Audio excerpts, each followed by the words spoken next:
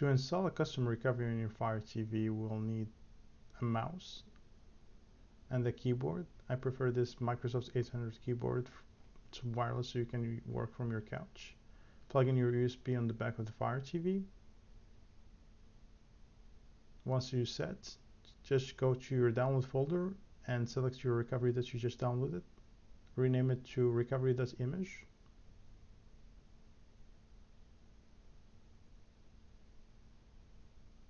Select the file and copy it or cut it. Go to storage, SD card 0, and paste it in there. Okay, go to your terminal emulator app. Type in ADB shell and make sure you type in SU and grant the privileges to root if asked for, and then write this code here. You can find all the code in the description. This will allow us to replace the stock recovery with a custom recovery that we just downloaded.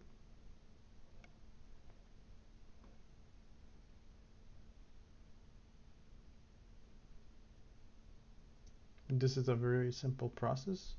Okay, type in exit and then exit, and then ADB reboot recovery.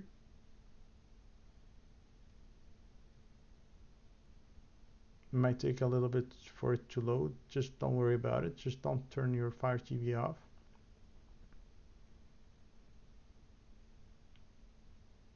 It takes about 2 minutes or less.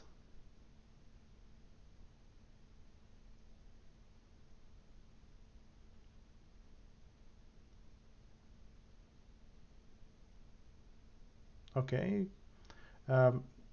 our custom recovery is installed, and if you guys want to go ahead and download any custom ROMs or mods, will be easier now to do. Thank you guys for watching this video, and see you in the next one. Bye.